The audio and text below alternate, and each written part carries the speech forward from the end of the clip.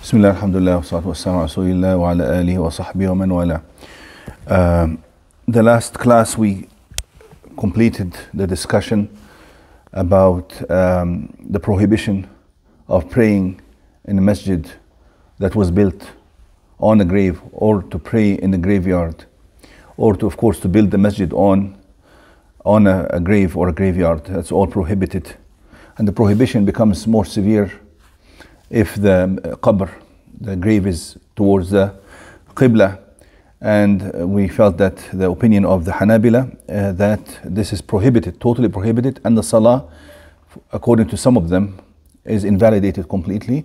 That is the safest, based on the wording of the ahadith, the multiple ahadith, and that this was the last teaching of the Prophet ﷺ. Nobody can say it is abrogated in any way. Now there are some other places that we are supposed to avoid praying in.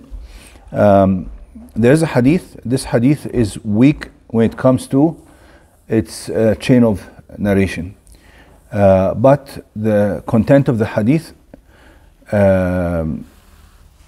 it could be valid. Some of the items mentioned in the hadith, that's what we will discuss today, could be valid because they are supported by other evidence from other texts.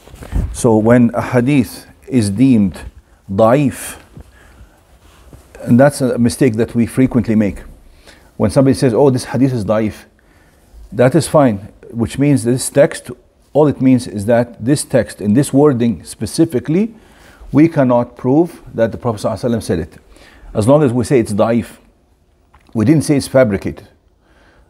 We just said that our chain that we try to trace back to the Prophet ﷺ does not fit the very strict criteria that Muslims use to attribute anything to the Prophet ﷺ, because any saying attributed to the Prophet ﷺ is indirectly attributed to Allah Azza wa Jal.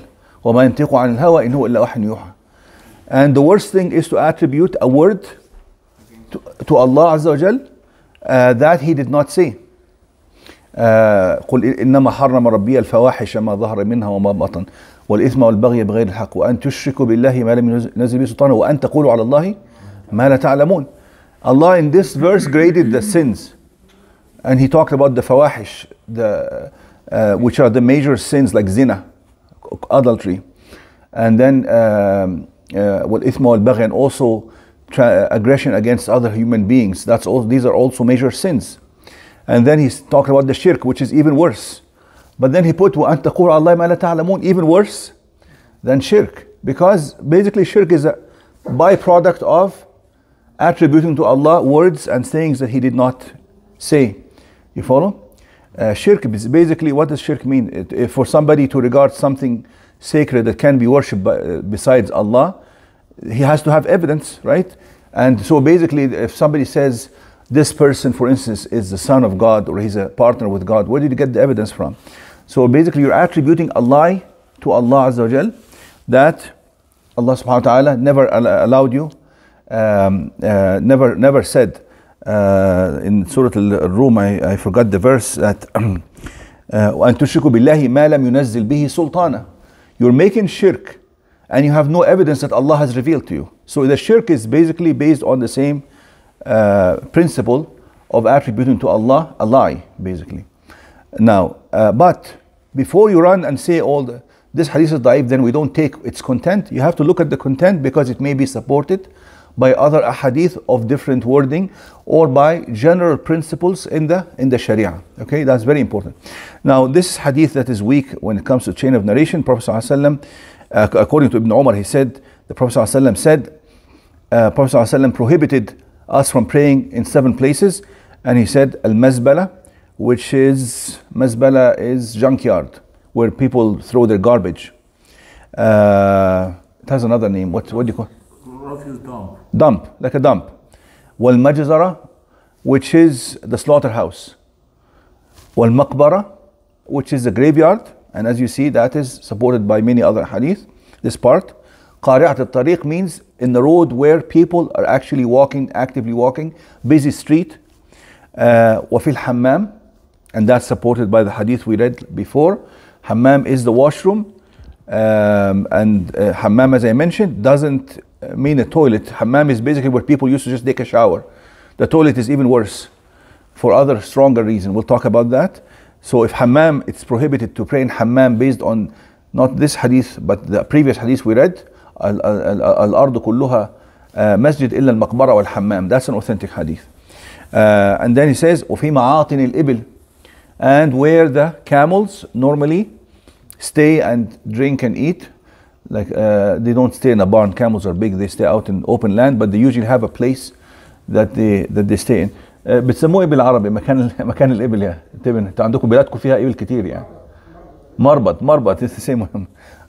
What do you call the place where camels in Ethiopia, what do they call the place? In our language, Mona. Yes, they have different language, not Arabic. Yes, but so normally camels tend to stay in a place. Yeah, for sheep, for goat, they Yes, have place. exactly. What cow, they have place. Yes. And camel too. Yeah. Exactly.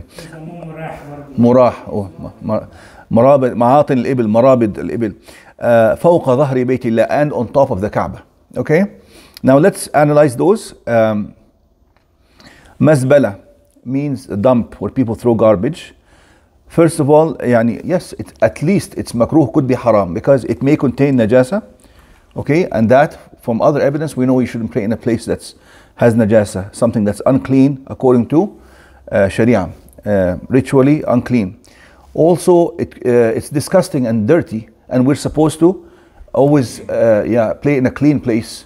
But if it doesn't mount to najasa, like if somebody works, for instance, in a dump, he can pray there. If he cleans that area, he can pray there. But we can say that if somebody doesn't have to, he has a choice. You should never pray there, because it's at least makruh, could be haram if there's najasa close to where you are praying. You follow?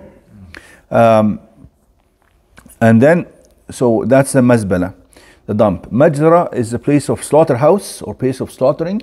Again, could be there could be najasa, and it's also disgusting. Same kind of points that apply to the dump apply to the slaughter place. Maqbara, we've talked about this in detail. It's definitely prohibited. Qari'at al-tariq, where people walkway or a busy road. That is because people should not be passing in front of you when you are praying.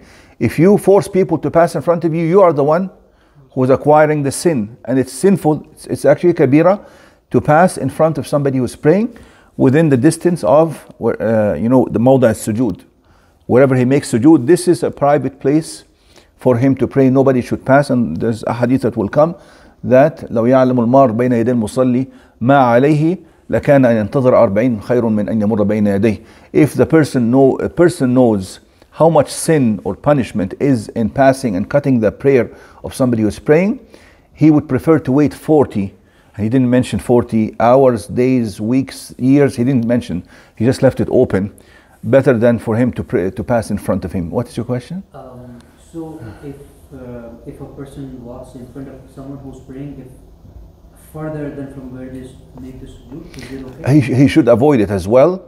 But if he has no choice, he can, as long as he's past the point of his sujood. Nah. And what about praying on the sides of the road or on the sides of the street? We should always have a sutra. Yeah. If you're going to pray in a place that's busy and you have no other choice, you should have something to block you, and that the sutra will come. To have a barrier between you and the people in the masjid. Even in the masjid, you should find a pole or find something to act like a barrier between you and people who want to pass. Can this be considered a sutra? This line, no. There's definition of a sutra and how there's a whole chapter on the sutra. It should be like the elevation of mu'akhirat al-rahl. When they used to put on the camel, the saddle of the camel, they had a back to rest the back. That's called mu'akhirat al-rahl, because in long trips you need something to rest your back in. So it should have the elevation of that, at least. Yes. But there are some other narrations. If you can't find anything, you can put a harba, which is like they used to put a spear. That's at times of necessity. What okay. About shoes? People do that too, because sometimes when they're doing that outside, they just use your shoes as a sutra. It's better than doing nothing. Because there are some narrations فليخط خطا, but I'm not sure about their authenticity. I heard that. No, hadith, no, فليخط خطاً. no. That's just to define. The خط خطا, it's not like a barrier, but he's just defining so that people know, oh, this is where his sujood is, so I can go beyond that. But it's not really a barrier. No. I said like this chair is good to put What's that? the chair. The chair, of course, it's more than good.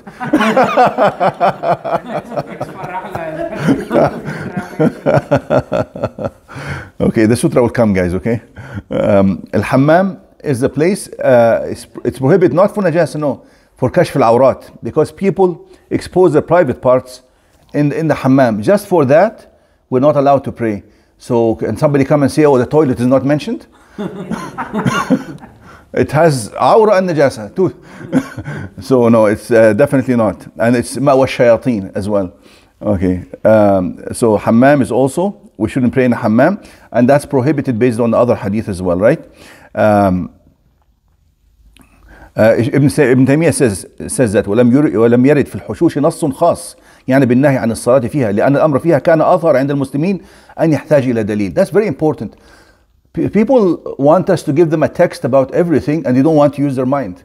He says there's no text that talks about toilets. They used to call it hush because it's more obvious than for it to require a dalil, a text, specific text. So يعني the whole Quran that talks about تعقلون تتفكرون تذكرون, which means use your mind.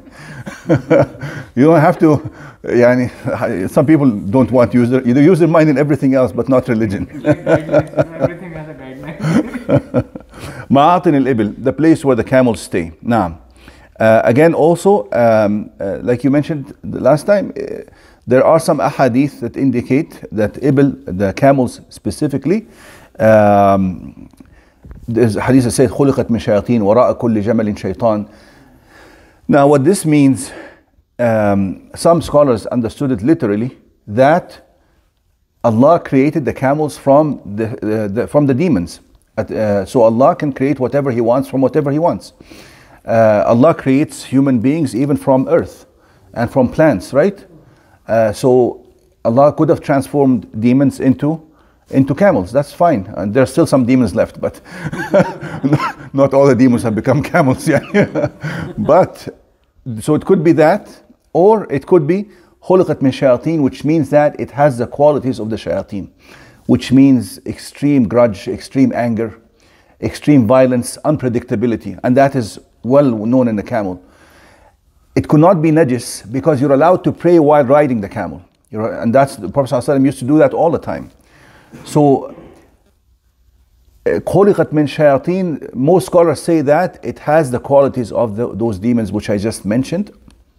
And basically maybe it's just because of these qualities, you can be praying there and then the camel just bites you or kills you or something. You shouldn't pray. Maybe it's for protection, maybe. Or if you say it's خلقت من شياطين, then actually, or وراء كل جمل شيطان, that it is related somehow to shayateen, and you're supposed to avoid places that have shayateen in them, such as the hammam, and that could also be an explanation for why. Now فوق ظهر بيت الله, there's no specific text on this one. Prophet ﷺ prayed inside Bayt Allah. Okay, so some scholars said just like he prayed inside, you can pray above it. So we don't really have a specific text about this, but you try going on top of Kaaba and see what happens to you. Nobody will allow you. You can't even go inside the Kaaba.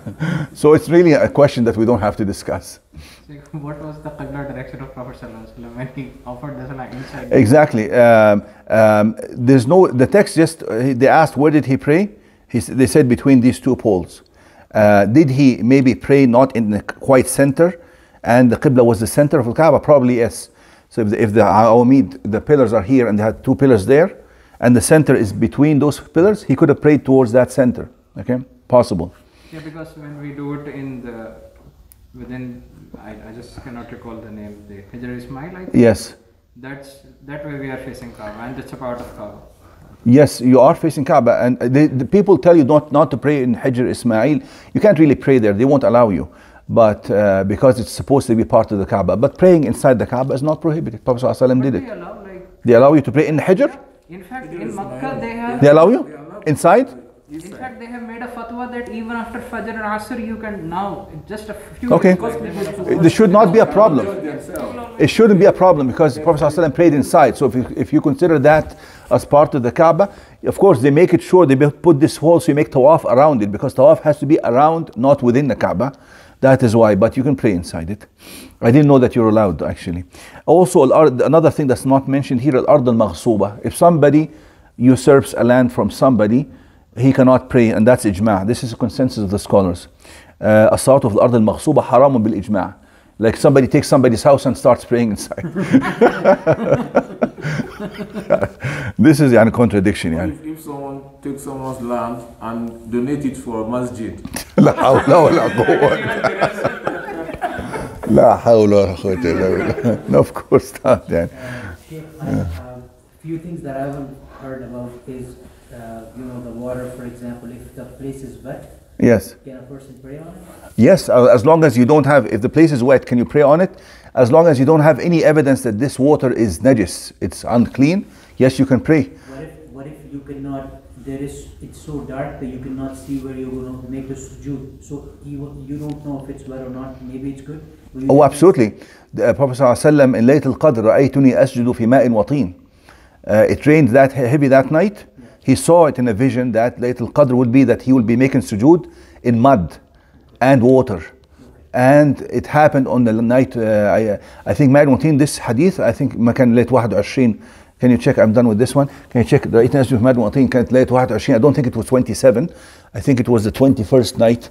And that's an authentic hadith. But yes. We have heard that you cannot pray, you cannot make sujood, and you cannot pray where you cannot see. Like there has to be No, exactly. That's no. Anybody who says anything in religion has to bring evidence. No, you can make sujood. They didn't have lights at the time. The masjid was total darkness. People used to go for Fajr and Isha and not know exactly who came and who left. It was so dark. There will be light and never will take light. So what will happen when you're doing salat? Will you abandon the salat?